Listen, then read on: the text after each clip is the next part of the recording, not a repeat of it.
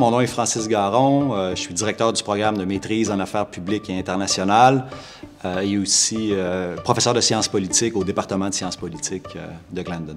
C'est un programme interdisciplinaire, donc évidemment, on se concentre sur les politiques publiques, la gestion publique, l'économie des politiques publiques, mais on a aussi une variété de cours au choix sur la diplomatie, les organisations internationales, les politiques sociales au Canada, le féminisme, le développement international, par exemple. The main feature of our program is that it's the only fully bilingual program of that kind in Canada. So our students need to do courses in both languages and do all the coursework in the language of the course.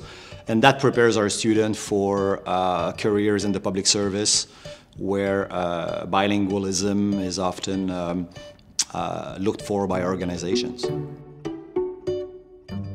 So they have a mandatory internship after the first year. So they go in an organization, either in the OPS, so the Ontario Public Service, or the federal government.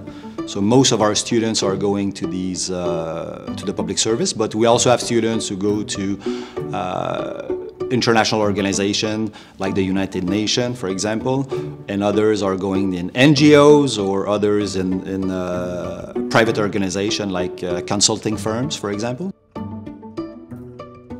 Most of our students end up in the public service. So we have students who now work at the United Nations, for example.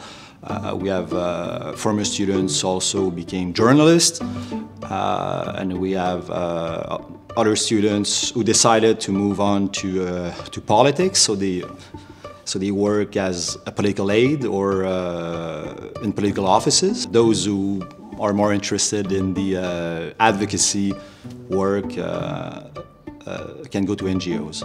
Hi, my name is Vanessa, and I'm a current student in the Master's of International and Public Affairs program, and I'm a graduate of the International Studies and Business Dual Degree program. The courses offered at Glendon were really concrete and compact, so it really connected everything between business and the international world in general.